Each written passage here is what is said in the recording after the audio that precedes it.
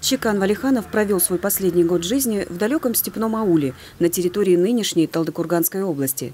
Смертельно больной, он приехал сюда, как казалось многим, умирать.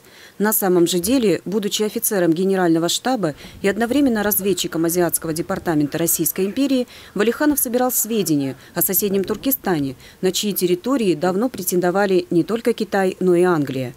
Последний отчет на имя генерал-губернатора Западной Сибири Колпаковского пришел от Валиханова уже после его смерти. Официальная причина – чехотка. Однако сегодня, после открытия засекреченных фондов военно-исторического архива, неожиданная скорая кончина Валиханова вызывает вопросы.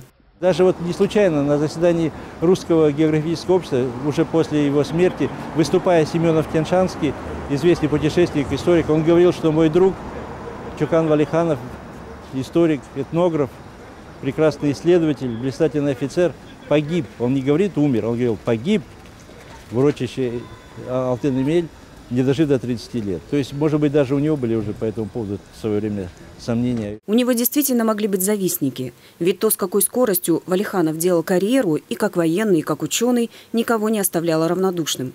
В 21 год он, выпускник Омского кадетского корпуса, уже стал адъютантом генерал-губернатора Госфорда. Его отправляют в опасную экспедицию в Среднюю Азию, в мятежную Кашгарию, у южных границ Российской империи.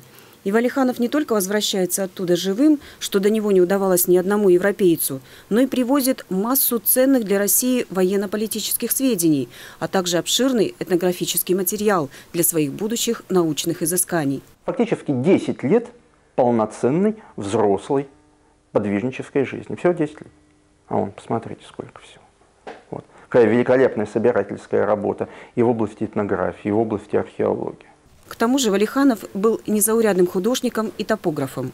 Рядом с пейзажем, портретом, фигуркой животного у него всегда изученные им маршруты. По ним позже и создавались карты, теперь уже точные.